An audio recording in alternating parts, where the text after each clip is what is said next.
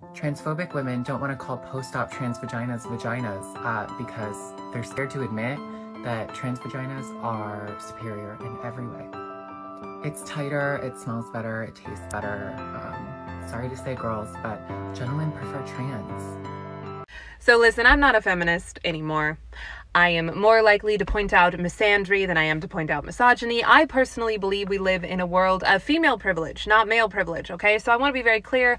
I stand with my brothers, especially the ones who understand that they are men. But for a minute, I'm going to put on my misogyny cap, okay? Because there's a lot of misogyny coming from a certain community. And I'm going to tell you that if you tell me your standard for what is a woman, for what is a high quality woman, what's a better quality woman, what's a better woman than I, what's a woman that I should be jealous of, if that standard is which one is more likely to give a man carnal pleasure, I'm going to tell you that you don't totally sound like a woman.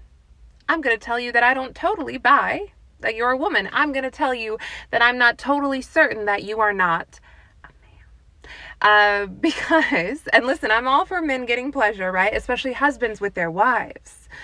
But women are more than wholes, and which ones offer more pleasure.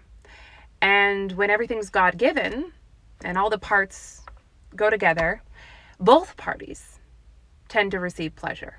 Both parties.